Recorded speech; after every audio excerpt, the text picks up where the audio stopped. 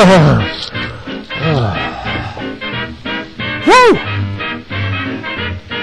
was visiting silent era Hollywood last night, and I guess I must have forgot to turn the time transporter off. I wondered why I couldn't hear anything all day today.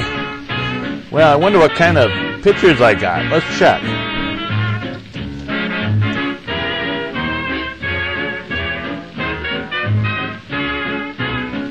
Well, it looked like I made it, and so I went over to a nearby movie studio and saw actress Lillian Gish shooting a scene. Well, somebody must have noticed me watching because they asked me if I would want to be in part of Lillian Gish's movie that she was making at the same time on another part of the studio. I asked who I should go as, and they didn't tell me, so I decided on Rasputin.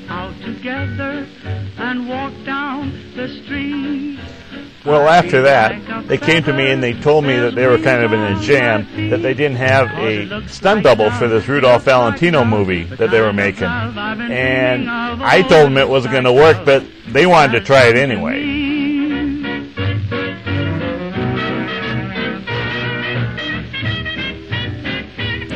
I told them it wasn't going to work, but anyway. Before I headed home, I wanted to head up to Pickfair to see Mary Pickford and Douglas Fairbanks.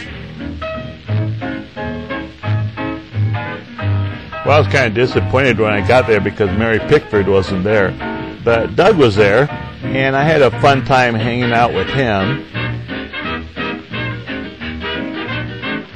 Boy, he can really play tennis, and gee, did he have some really good gin.